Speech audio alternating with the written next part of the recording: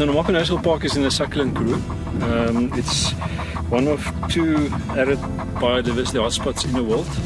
Obviously, it's important in terms of conserving stuff here that you find nowhere else.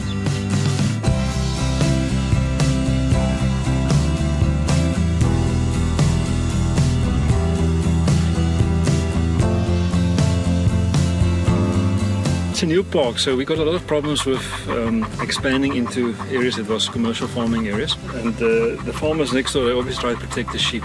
So they put snares or poison or any way to catch animals that come through the fence. They target animals like jackal and caracal.